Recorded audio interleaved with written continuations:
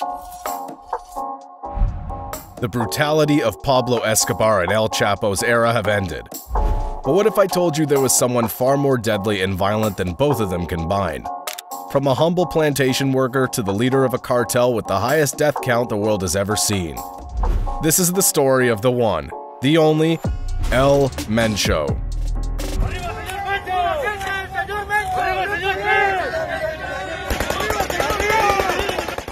Nemesio Oseguera Cervantes was born in July 1964 to a low-income family in the rural areas of Anguilla, Mexico.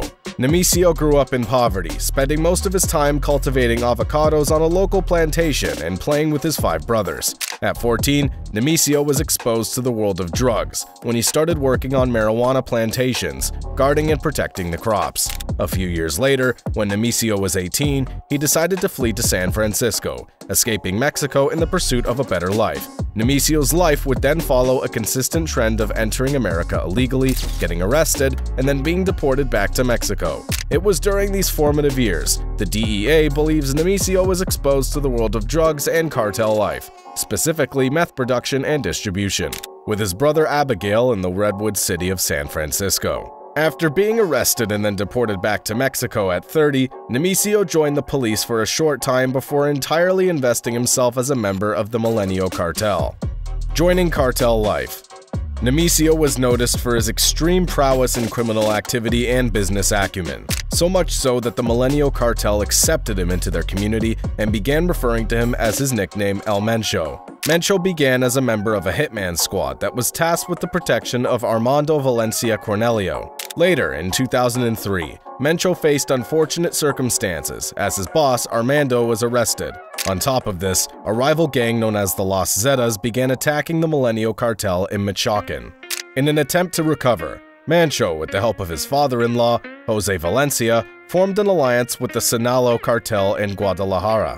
Around this time, the tension between rival gangs and the authorities was high, so the Sinaloa Cartel's top leader and brother were arrested and subsequently killed during a bloody shootout. The Milenio Cartel began to collapse, and in an attempt to save it, Mencho pushed for the mantle of boss, paving the way for his bloody and merciless reign. Rise to power.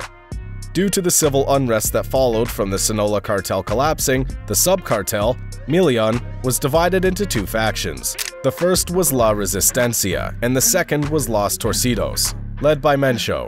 A turf war began for the regional trafficking control of Jalisco. The horrors that followed were unprecedented, even for the merciless life of the cartel. In the city of Jalisco during the year of 2002, the community faced an onslaught of vicious crimes related to the warring cartels. Horrific kidnappings, beheadings, and massacres became a constant threat for even average, law-abiding citizens. El Mencho and Los Torcidos eventually won the turf war through brutal, violent methods and propaganda campaigns. They cemented themselves as the primary cartel in western Mexico. Shortly after, El Mencho changed the name of his cartel to CJNG, Jalisco New Generation Cartel. It was here when Mencho truly became the most feared cartel leader in Mexico.